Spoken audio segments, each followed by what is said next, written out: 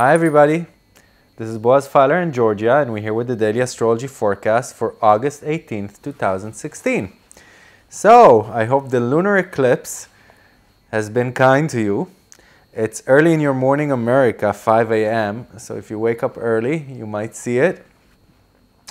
And it's around 11 a.m. Central European time, so Europeans, it will be blinded by the sun. So you wouldn't be able to see it, but you'll be able to feel it. And what does that lunar eclipse talk about? Well, remember that any lunar eclipse is occurring when the moon is full. That means that the sun and the moon are in opposition. And in the middle sits the earth. So we have the sun here, we have the moon here, and we have the earth in the middle.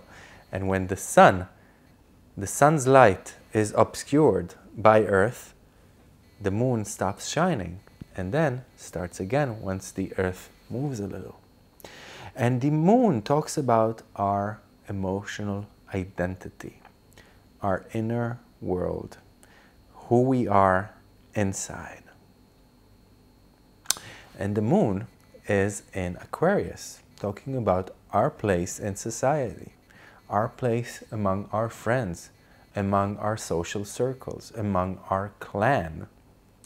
The sun is in Leo, talking about who we are on the outside, what we came here to create, what our heart truly desires to do here on earth. What is our role here on earth? So when this lunar eclipse occurs, this is a signal to flush out the old and to let in the new. And a lot of questions can come up to the table regarding who we are and our role in society. Are we sincere with our own heart's desires? Are these desires transparent to our friends, our family, and our clan, our society? Are we sincere regarding our role and how we progress that role on the outside world in the realm of reality? Or do we just keep it inside? Do we live two separate characters in a sense? Do we do something that we don't care about? Are we missing what we came here to do? All of these questions that aim for recalibration, that aim for the moment that cocoon bursts open and a butterfly comes out and stretches its wings for the first time. This is the time we are talking about. And remember that Saturn and Mars are joining in the sky, and our actions are being tested and judged. And we are asked to recalibrate ourselves. We are asked to look at our own actions and understand what needs to be left behind, what needs to change.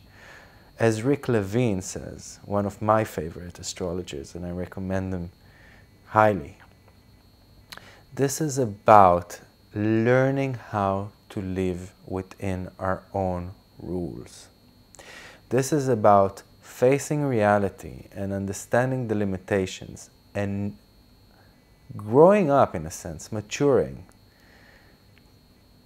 to live the best way we can within those limitations, to work with those limitations in the best way possible so we can produce the sweetest fruit that we can. Remember that Mercury and Jupiter are still conjunct in the sky, and they will be for a few days. This is a time of important information that flows into your life, so open those ears and open those eyes. And if you have some information, don't hold it inside. Let it out wisely, kindly, but let it out. Thank you for listening, and I hope you're going to have a wonderful day. And if you do want to study evolutionary astrology with me, contact me. All the details are on the slide at the end of the video. Thank you on behalf of Georgia and myself. Bye-bye.